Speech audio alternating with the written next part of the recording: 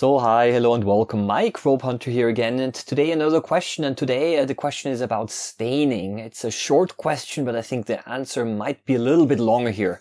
Here we go. I'm very new to microscopy, so it might be a silly question. How do you get color on your slides? Is it natural? I don't get that at all. Well, first of all, thank you very much for the question. I can assure you it is not a silly question. It refers to staining, and that is a huge topic. And yeah, maybe we're going to simply start off with an example here in the background. This is the cross section of a pine flower. It's a commercially prepared microscope slide, which I put here on the microscope, and over the camera it goes into the computer and then on the monitor. And you can already see over here that there are different colors, red, primarily red and blue. And the question now is now how do we get those colors on the slide? In this case, this is so-called a stained slide. It's a commercially prepared slide where the company used different stains and chemicals to stain the specimen.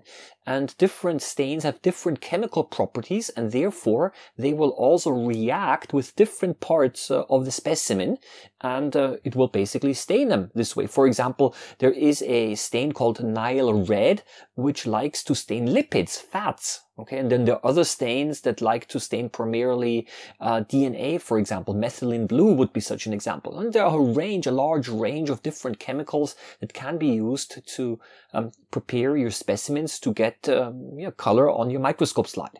Now, the thing, however, is the following, and that's maybe one of the disadvantages of using chemical stains, is that the specimen will be dead. It has to be dead because it has to be completely processed chemically. It has to be, in many cases, also dehydrated. Water has to be removed to make it stable, and so that you are also able to make a permanent slide. And this basically means that you're not able to live movement or living objects because the chemical treatment has naturally killed off everything. And that's the whole point. You don't even want it to be alive, because I want the slide to be stable, and so that you can store it for a very long time.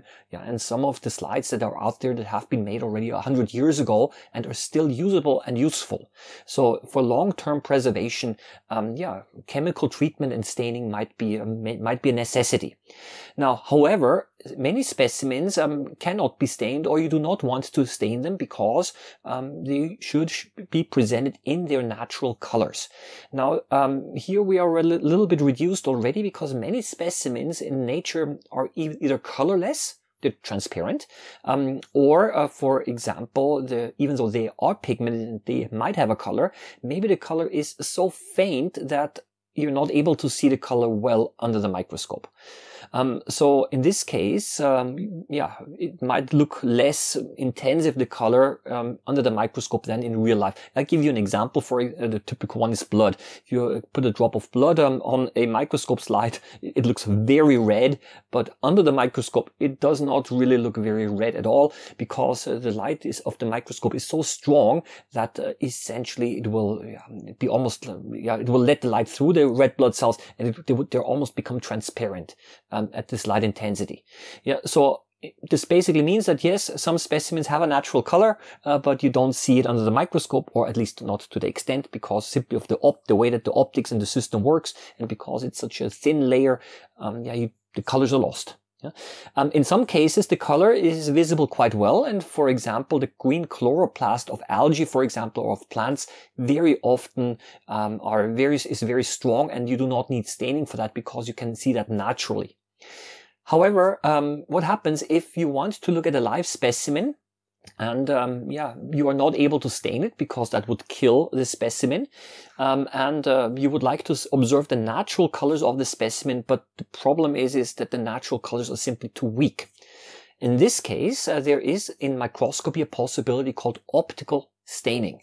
And in optical staining, you're artificially introducing colors and or contrast to the image without the addition of chemicals. And how do you do that? Well, for example, one way would be is to use those filters. So this is known as a so-called a patch stop filter. There are different kinds. This one I 3D printed myself, but you can also make them yourself using cardboard and some markers. Over here, I've got another one here. This is a so-called a dark field patch stop, which completely blocks out the light in the center. And those filters and patch stops are able to introduce artificial colors. To make the image a little bit more, let's put it this way, beautiful to look at, because it's also sometimes important, especially when you want to make YouTube videos like I'm making them. Then yeah, it's not only about the scientific information content, but it also should look nice and colorful. And that's why yeah, you can also use those filters, in many cases homemade, to artificially introduce colors. Now, sometimes people don't like that because they say, well, that's kind of changing the way around that nature looks like, because in reality, it's not blue. Yeah. But yeah, it's a question of taste. It depends really what you want to do. And these optical staining techniques sometimes indeed make structures visible that were very difficult, if not impossible, to see in the first place. So the use of filters is one thing. A second possibility is to use, it's also a part of optical staining, and that is called phase contrast microscopy.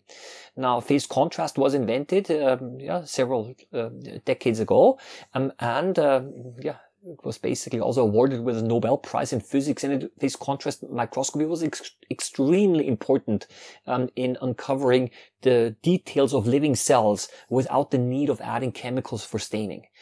Because phase contrast microscopy really opened up the world to living cells, and you could now see things that were completely invisible. And what phase contrast does is it allows you to see structures that are transparent, but have a different so-called refractive index. And the optics convert now different refractive indices of the specimen into different brightness. So it artificially makes some structures brighter and other structures darker. So of course you're losing the natural appearance of the specimen this way, but at least you're able to see structures that you were not able to see before. And for this reason, phase contrast microscopy is a classical example would be if you want to observe bacteria under phase contrast, under the microscope, then the bacteria which are transparent and which you otherwise would be very difficult to see in water become darker than the surrounding water. And therefore you're able to see them darker, even though they actually have the same, brightness as the surrounding, because the optics changes differences in refractive index into different brightness. Again, here a disadvantage is you're kind of losing the natural colors, because bacteria in reality are not darker than the surrounding. But that's exactly what we want. We want to see them, right? And so we're satisfied and happy by introducing differences in brightness simply to make structures visible.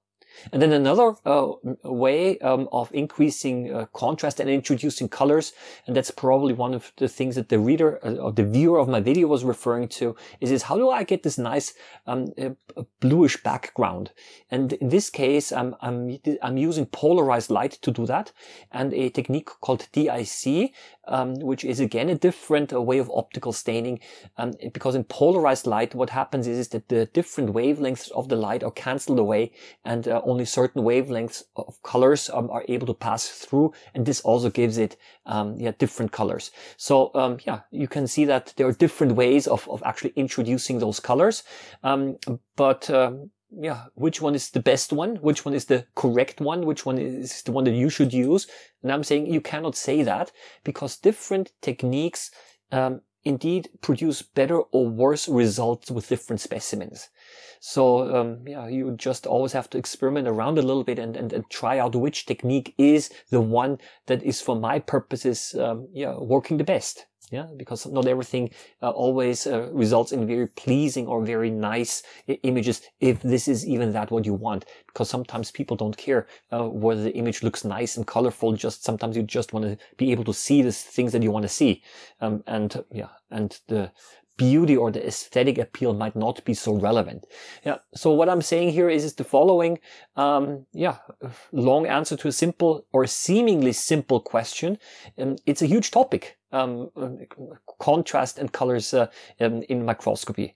But I hope that in this video that I have given you a short overview of what is possible. And indeed, I did make more detailed and specific videos about a variety of these topics. For example, the use of those filters here. I've made several videos already on how you can make those yourself.